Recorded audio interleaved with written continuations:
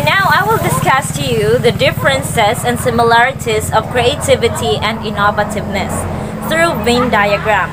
So their differences is that creativity refers to the ability to generate new and unique ideas, while innovativeness it refers to the implementation of those ideas in a practical and useful way.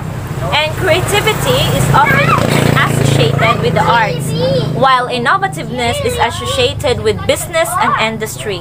Creativity is often thought of as an individual trait, while innovativeness often requires collaboration and teamwork. And their similarities was that both creativity and innovativeness involve generating new ideas or solutions to problems. Both require a certain level of imagination and divergent thinking.